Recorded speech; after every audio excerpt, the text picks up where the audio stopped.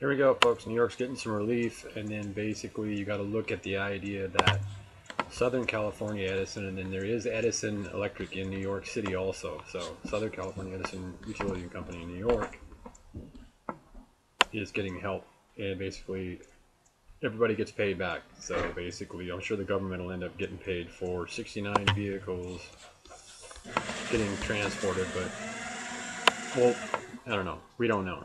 We'll know.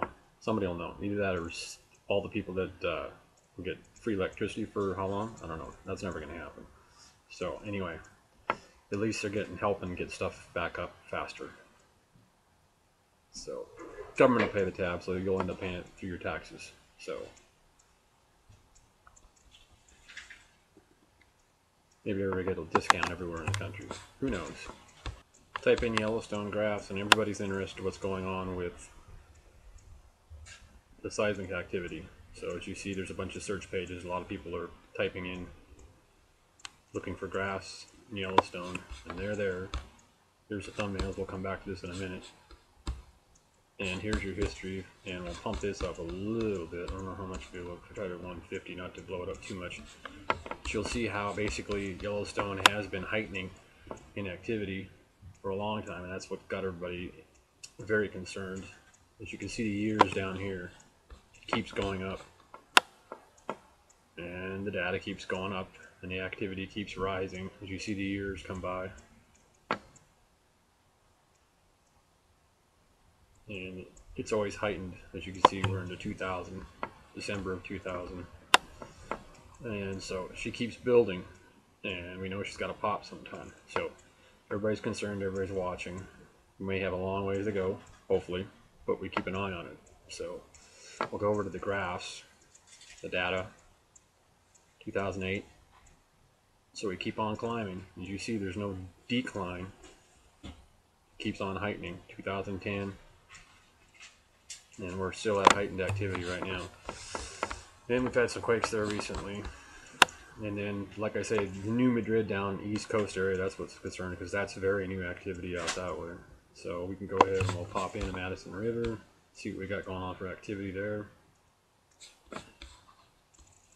And I can pop back over, I think, to the graphs here, and we'll get Norris Junction going.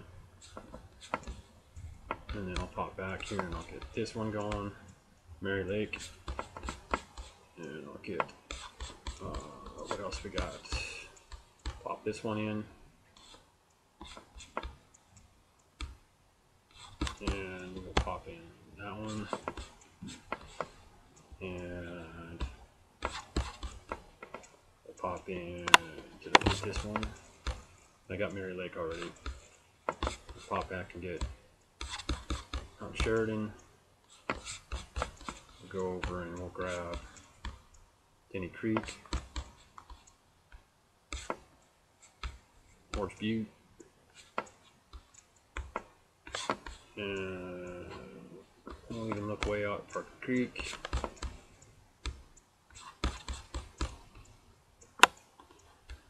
Promontory, I don't know if I hit that one already. I already hit that one. Baker, I think I already hit that one. Big Butte, and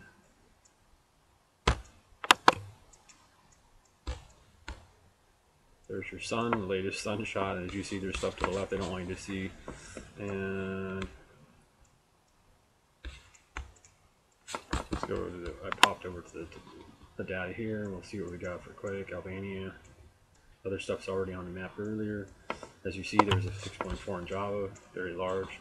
And it increased. It's not decreasing, it's increasing to a 6.4 there. So back to, there we got Madison River. There's your activity there, and we'll just keep popping through these. And we should be able to just do it that way. And there's your activity there. So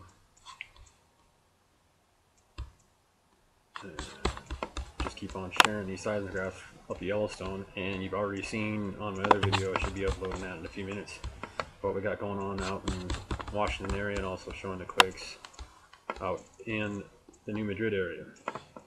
So all this data is actual factual what's going on.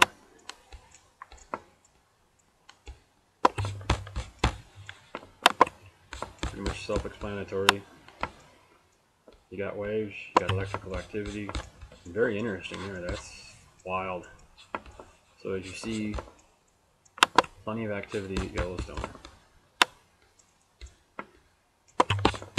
And every one plot is shaken a little bit different magnitudes, but plenty of activity.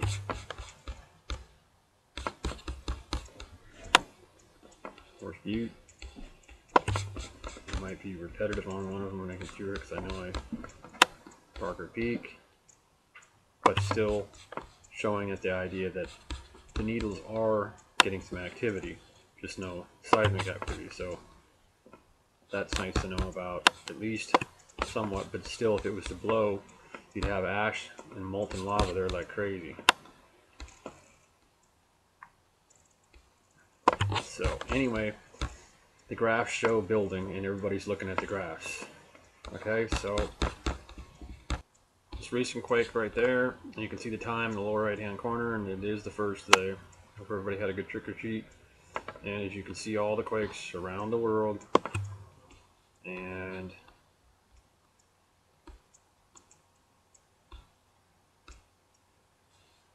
that's how much quakes we got going on. And as I see, I got the earth hollow, so you can see the quakes all over the world on the backside and everything. Lots of earthquakes. So you can pretty much see them all.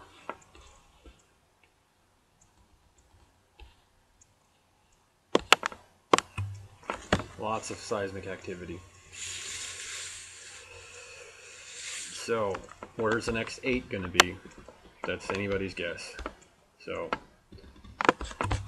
we just know that we've got a lot of activity. Watch the video before this one, and it'll show you there's lots of activity in Washington that connects up basically along all these fault lines along the west coast area.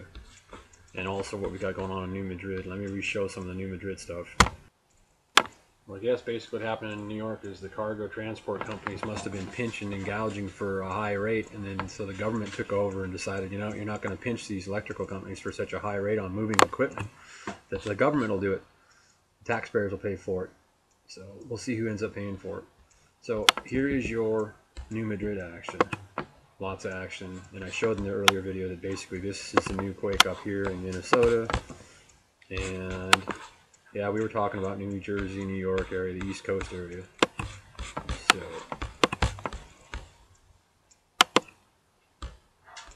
and there we go, 2.3 magnitude quake there in Minnesota. I showed it earlier, I believe.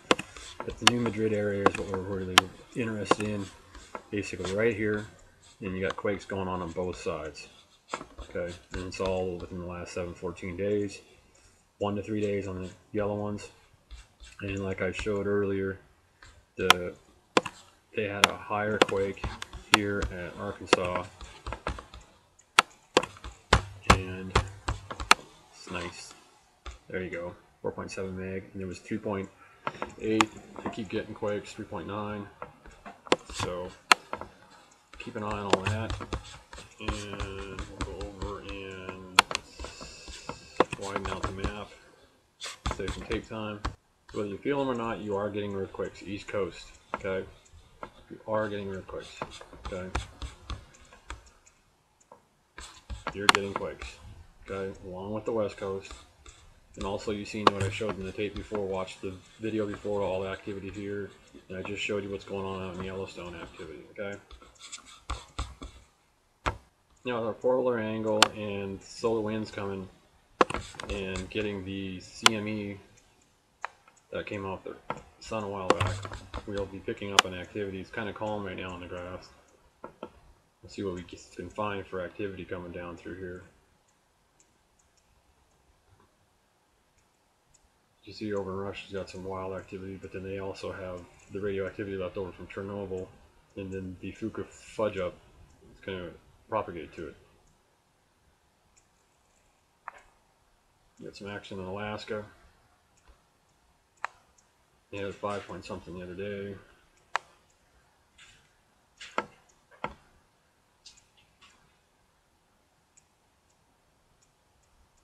Why, along with the volcano activity over there, I'm sure. Norway showing some unusual. His idea they're usually very steady over there. But I mean steady calmness. So they've been getting, and like I keep on noting, they've had activity there. Australia's got some action going on.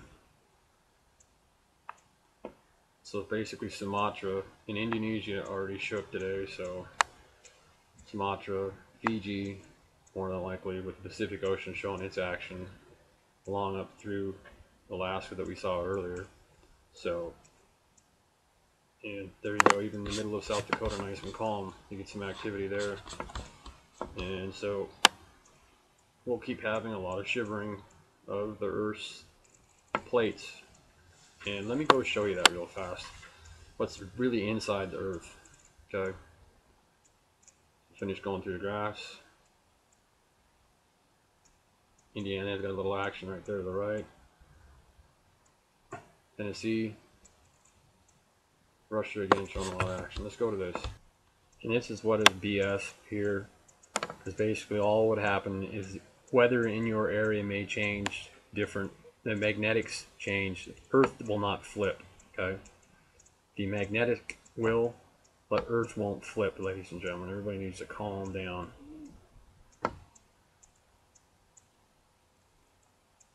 Yes. We already knew that water once flew on Mars. They knew it the first time. So anyway, it's just going to be magnetical.